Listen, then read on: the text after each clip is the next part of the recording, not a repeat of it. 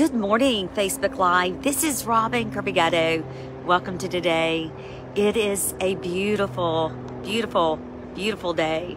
I did not expect what was going to happen today. It's just been so many wonderful things that the Lord has been doing today, and I pray that He is blessing each and every one of y'all. Oh my goodness, y'all. This is amazing because God has had me up since 1 a.m. this morning.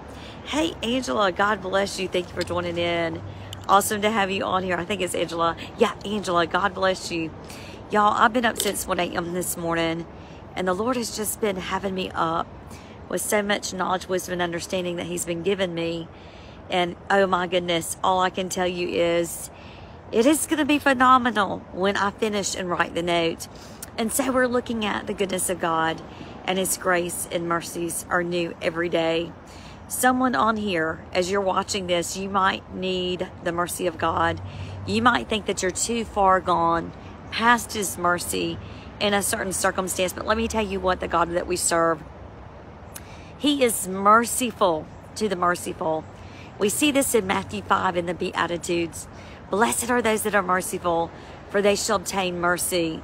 One of the things I know about my God, and I know He's your God too, is that He gives us more than we ever deserve, more than we could ever earn. And so the strength is there each and every day to not only prosper in your soul, but to prosper in life and in health. So many times the limitations of our own mind, the reality that's between these two ears up here, that's fighting against the word of truth, will try to raise its head up. And 2 Corinthians 10, 4-6 tells us that we are to take those thoughts captive, that we are to defeat the strongholds of the enemy by Jesus Christ in us, the hope of glory, by bringing everything under submission to Christ Jesus. And so I want to get into just a little tidbit in the note that I'm going to be bringing to you sometime later. When, I do not know. I wanted to get up and write it today. Oh my goodness. Y'all, God kept me awake for 2 hours from 1 a.m. to 3 a.m. And at 3 a.m. we woke up to get ready for the gym. Good morning, Kim Mitchell. Love you. And so as God woke me up, He was just talking to me, y'all. It is beyond amazing. And so I'm going to give you just a little snippet. And this is going to be in chapter 7 of the Forbidden Fruit, the Spiritual Disease. And it is just beyond phenomenal. Chapter 7 is Trauma, the Curse. It's the last chapter.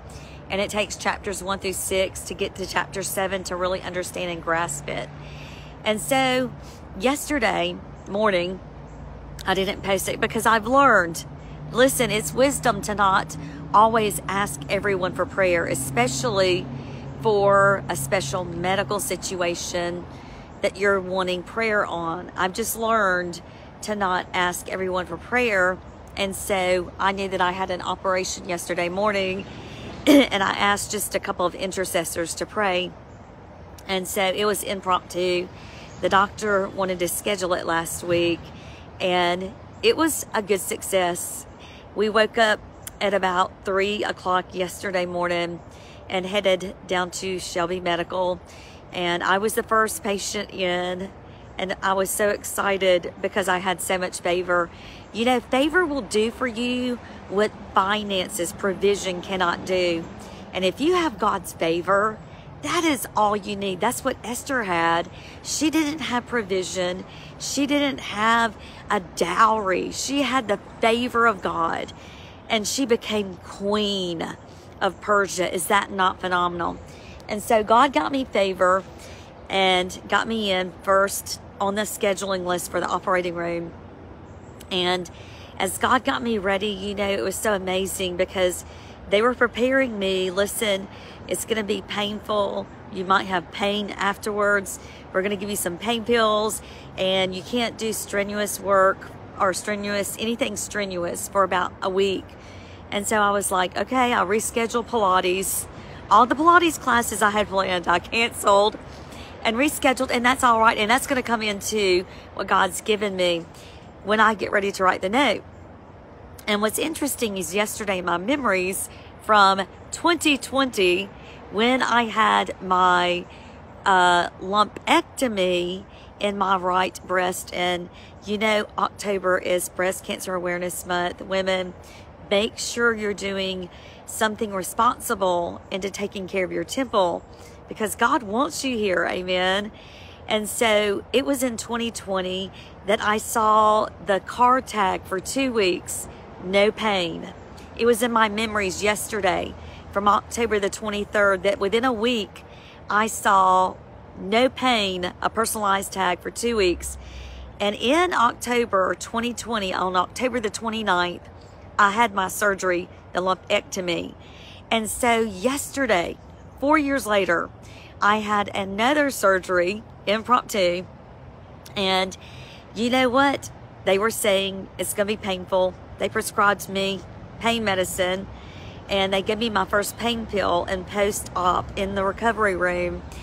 And you know what? I got my prescription filled, but y'all, I had no pain. And I thought it was absolutely crazy that in my memories yesterday morning, the day that I was having my surgery, there was the Facebook post that I had seen, the personalized tag, no pain. I thought that was phenomenal. And so the Lord woke me up in the middle of the night at 1 a.m. and he began to give me this acronym, 3 different levels from 1, 2, and 3 of pain. And I'm just going to introduce a little bit to you, and it has to deal with critical voices and also getting to the next level, and also in addressing trauma, and it's going to be beyond phenomenal, okay? And so God began to talk to me about pain, and he was talking about the reality that's up here. The reality is that's up here, and I'm just going to give you a little snippet, but I'm going to be writing notes on this. And so he showed me that pain, the first level of the acronym, was pulling the analog, like the log in your eye, pulling the analog that interjects negativity, the critical voice, the stranger's voice, the voice of the world, the prince ruler of the world, pulling the analog. And so it's like an analog of the soul that wants to interject negativity.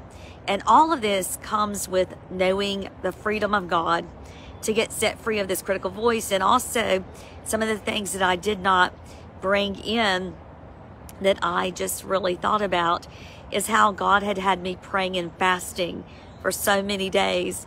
And so the second level that God was showing me in relation to pain, so it's 3 steps. The first step is awareness, and it's pulling the analog that's in your members of the enemy's message that interjects negativity, P-A-I-N, pulling the analog that interjects negativity. And I will do a word play off of the analog because God wanted to bring analog in there. And so the next one that God showed me in relation to pain, because it's no pain, no strain. And I'll get to that. Hopefully we'll see today. And so the next level God gave me was praying and announcing. And so that announcing is declarations, praying and announcing the intended news. No, the intentional news, the intended news, the intentional news, praying and announcing whose news? God's news. When you pray and you announce the intentional news, the intentional news of what? The good news. When you're listening to negative messages, you're going to have it overtake you. It's going to overflood you. It's going to become a part of your system. It's going to be the log in your eye. It's going to cause you to be discouraged, to be depressed, to have negative thoughts, to criticize yourself, to feel condemned, all of that. Hold on one second. I see Kim Mitchell on here. Hey, Kim, message me on that. That's not what I'm talking about.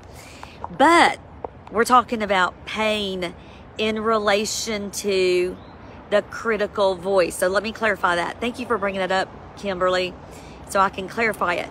I'm referring to pain with the critical voice, and God's doing an acronym. So we don't need the pain medication because of the power of prayer and announcing the intended news, the intentional news of the good news, the word, God removes the pain from us. And so the last thing God showed me is the power arrives. The power arrives of the intended. The power arrives of the intended news. Oh my goodness. Good morning, Jerry. Sorry, somebody's moving, and so it kind of distracted me a little bit. Let me put my glasses on. And so there is so much that I'm going to write for you that the Lord wants me to put out in those 3 levels of understanding the critical voice. That the critical voice is the log in our eye, the analog that wants to go over and over and over again to keep you in negativity. And you've got to wake up to that. Amen. And you wake up to that in fasting and prayer, as prayer announces the intended news of God's kingdom. And lastly, as prayer announces the intended news of God's kingdom, as you're fasting, as you're praying, as you're being obedient, then the power arrives that is intended now. Faith is now. The power arrives of what is intended now. See, you don't understand this. I've been saying this for 2.5 years. When you get it, you'll get it. Whatever has your attention controls your intent. Whatever has your attention controls your intent.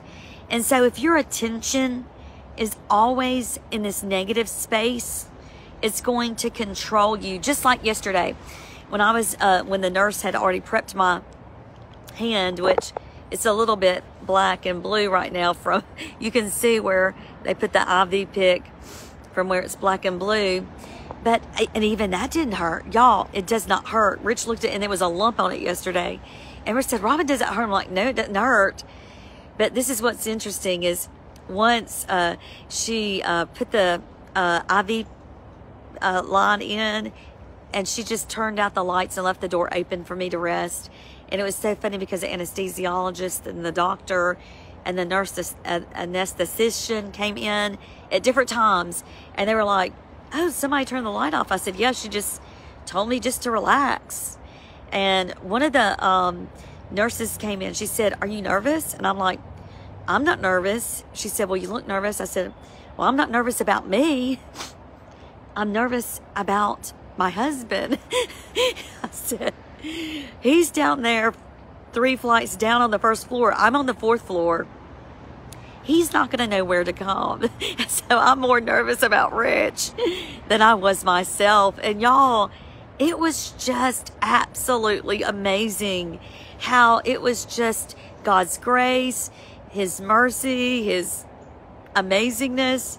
And it was so funny because the anesthesiologist said, open your mouth. And I opened my mouth and he said, okay. And I said, why am I opening my mouth? He said, because I'm going to put a oxygen tube down in your mouth behind your tongue while the surgery's going on. And I'm like, as long as I don't know about it, I am A-okay with that.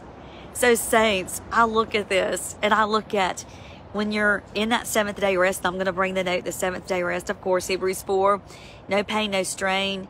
And where strain is the enemy's lies, where you're seeing truth's reality via the enemy's attention that is interjecting negativity, where the enemy's got your attention and he's interjecting negativity, that is straining. That is straining. And there's going to be condemnation. And with condemnation, if you're looking at the truth and you're straining to see it, and you're not just letting it come to you, 1 Corinthians 2, 13 and 14, by the Holy Spirit, then you're going to be open and susceptible to condemnation. There's so many times that when you're hungry and thirsty for righteousness, you got to make sure you're led by the Spirit, because if you're not, you're going to end up getting into a space to where you're going to have a door open, and it's possibility that condemnation can come into your members, and we don't want that. It's so amazing because I think there's a lot of medical students that live in our building, that because we live right by UAB. And so I think there's some more med students moving in today. And so they might be coming up behind me. But at any rate, the movers are here moving them in. And I think about that. Isn't that amazing?